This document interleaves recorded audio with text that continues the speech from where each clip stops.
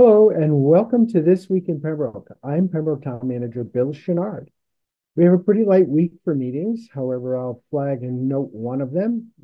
Prior to our next meeting on Monday, next Monday, the planning board will have a meeting at 7 p.m.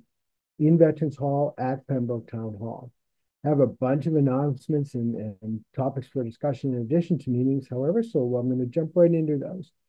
Good news for voters and the town, the select board and the town clerk are very excited to announce that we have moved our voting precincts. Everyone will be voting at the community center. So all five, or actually six now, precincts will be voting at the community center. This will be for the primary the day after Labor Day. So, and then all future elections after that. So that's the community center at 128 Center Street. So town clerk will be sending out postcards. In fact, I watched her yesterday prepared thousands of them. So take a look at the postcard if you want, or just remember that your precinct will now be at 128 Center Street, the new community center. So next item I want to talk about is actually tonight, Tuesday, July 30th, High Street water main will be flushed.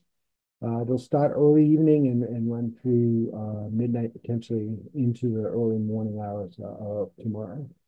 That should clear some water issues with some work we're doing, and make the water more presentable and very clear. Our water is actually very, very good. The testing results for Pembroke are excellent. We do obviously have some brown water, but we're working through those issues, and in the future, our water will be almost perfect. So excited about that. I wanted to talk about some recycling delays. Unfortunately, the facility where we dump our recycling in Avon had a fire. That's resulted in us having to drive all of the recycling to Rochester and other areas of the Commonwealth to tip. So there are some delays in that. Be patient. Trucks will get to them, and keep an eye on the town's website for some updates on that as we move through that issue and find out how long that's going to be occurring. So I want to talk about construction on Center Street. That's the Route 36 project from the center through to the Halifax line.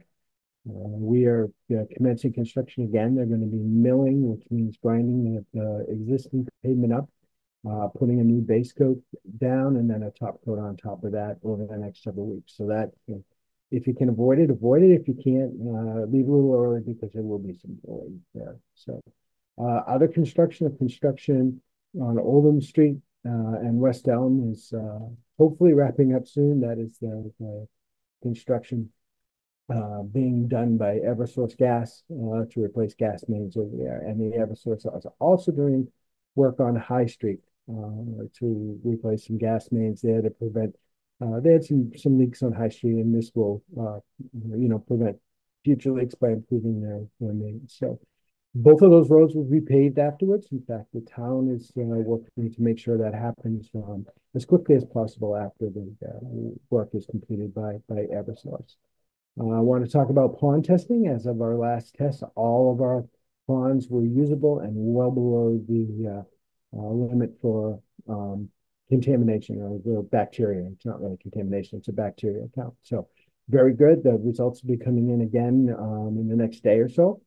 So look at the town's website. You can just Google pond testing in Pembroke, and it will come right up for you. And so right now, excellent. Enjoy the ponds. It's going to get warm again this week. The humidity levels are going to be in the 90s again. So take a dip in our ponds. If you don't know where they are, we have 4 beaches that are available to you folks. Again, the town's website, pembroke-ma.gov. We'll just search beaches, and it'll come up and show you where all 4 beaches are. So certainly get out and enjoy those. Wanted to talk about Triple E and West Nile virus. Something we need to be aware of, and I will highlight this every week through the summer months into the fall. Pembroke is still, as of the 26th, according to the Commonwealth of Massachusetts, low community. Plymouth County has some areas that are a little bit higher. We are low for both West Nile and Triple E at this point. Still no human or animal cases. The test results and the ratings by the Commonwealth are based on mosquito samples that have come positive for Triple E and West Nile. Those numbers are still relatively low throughout the Commonwealth, not huge numbers, but it always is important to take caution. It only takes one bite of an infected mosquito to, to get that. Yeah. Want to highlight a couple of areas. I'm actually going to talk about schools. When I'm looking at recreational facilities and places to go. Pembroke High School and the Habermuck Elementary School on Learning Lane both have terrific facilities for sports. There's some soccer fields or multi-use fields at the Habermuck Elementary School, and the high school obviously has the track and some other areas. Terrific area for exercise and walking and running. Get out and enjoy those. And as we continue through the summer, I will continue to flag our recreational areas for us. Enjoy it. Take precautions for what I said, the triple in the West Nile, but get out and enjoy it. Get some exercise, get some extra air, some vitamin D from the sun if you're out there during the day. That concludes this week's episode of This Week in Pembroke. I will see you again next week.